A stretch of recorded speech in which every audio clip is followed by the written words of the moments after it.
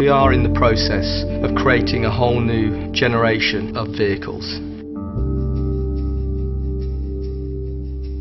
For the first time in our history, we're looking at how all these vehicles relate to each other, and more importantly, how they relate to the customer.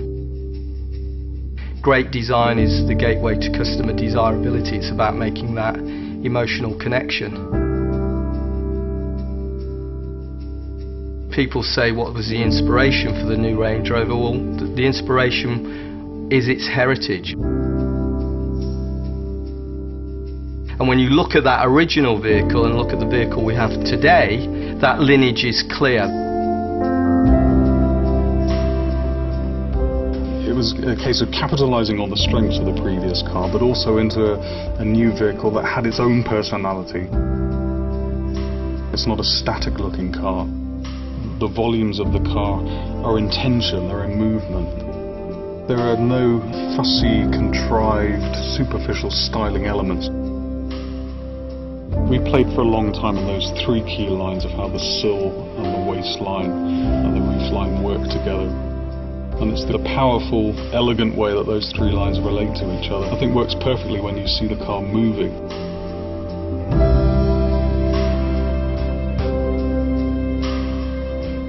When you go to the interior, you open the door and you look into it. It is unmistakably a Range Rover.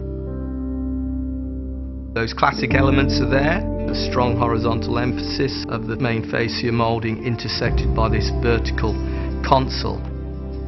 There's far less switches than the current vehicle. You soon start to see that this is a true luxury experience. The new Range Rover's leather is sourced from a company called Bridge of Wear in Scotland. They're the only leather supplier in the world that produces low carbon leather. We have semi-aniline leather on our seats, very soft, very supple to hand. Veneering is a very traditional process. All of our wood is from sustainable forests. We still have traditional craftsmen that have been doing the job all of their lives. But we're using that now in combination with new processes.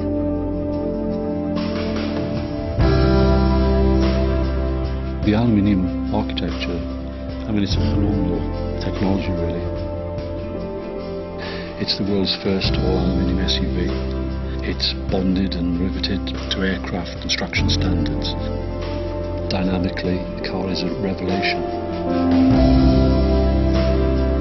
Losing hundreds of kilos of weight out of a car has so many benefits. I mean, not only in its carbon footprint, its ecological identity, but also its performance and its handling.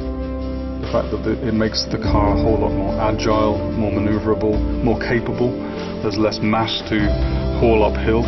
There are benefits from almost every aspect of the design.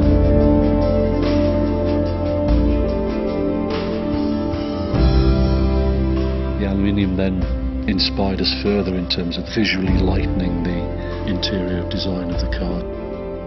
The panoramic roof is going to flood the interior with light, enhancing the feeling of cleanliness of the interior.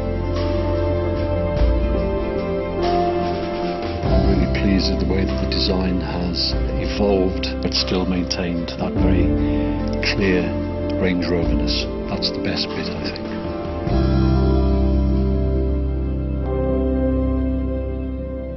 Iconic is a word I think that's used too liberally. But Range Rover is worthy of iconic status. The best has just got better.